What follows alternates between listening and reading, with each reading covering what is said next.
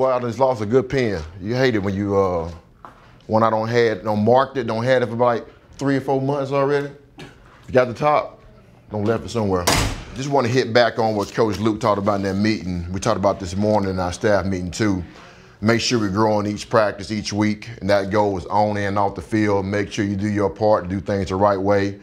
Competitive ID, got to be road warriors. They're getting ready to have, a gold rush game, I think, this Saturday and all that. It doesn't matter. It's SEC football. It's only us and our travel squad. Make sure you're focused and ready to go. You got to be intense into the game. Get into this game, the more physical team is going to win it. I think you got to have your mindset ready for that. We talked about them yesterday being a hard-nosed, scrappy team. We got to go match that. Protect the football as always. We take control of the ball more than anybody else on offense. We have it. We got to make sure we have perfect ball security. Stay on schedule. But I don't think they like it as much when you go run right at him, especially one. He wants to kind of dance around things.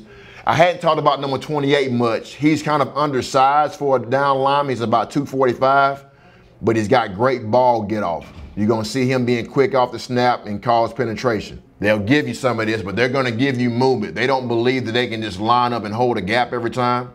They're going to move around. They're going to create some of these plays for you. Just make sure you have your eyes in the right place. Bang the football or bend it. Again, movement right here by the interior guys. They're going to cause the negative plays, but they're going to give up some positives as well by doing this. As soon as you can feel it, that front side is closing, get ready to bend the football. Because I think they got problems with you one-on-one with the nickel, or the quarterback can pull it, or we can throw off of them. But that is a soft area right here where we can have success getting yards. Here's number 18. This is what me thinking about him coming up and trying to make hits on you. Not really wrapping up, but he's going to lower his head, lower his shoulders, and try to make a big hit. Okay? All right, Scotty, hit that light. All right, 335.